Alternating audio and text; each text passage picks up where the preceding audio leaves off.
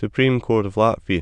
The Supreme Court of the Republic of Latvia, or the Senate of Latvia, Latvijas Senāts, is the highest level court in the three-tiered court system of Latvia. It deals with criminal, civil and administrative matters.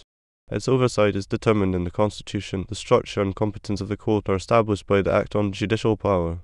The court consists of the Civil Cases Court, 3 departments, administration and 2 divisions, located in the Palace of Justice on Brīvības, bulvāris, central Riga. Since 1995 there have been 3 levels of courts in Latvia. The first level courts are the district city courts, the second level are the regional courts, and the third level is the Supreme Court.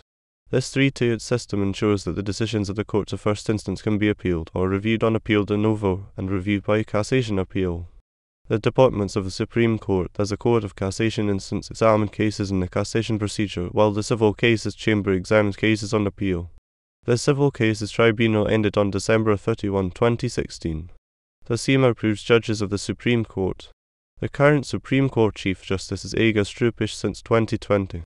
In 2018, the SEMA passed amendments to the Judicial Power Act, restoring the court's right to use the historical name Senate alongside Supreme Court.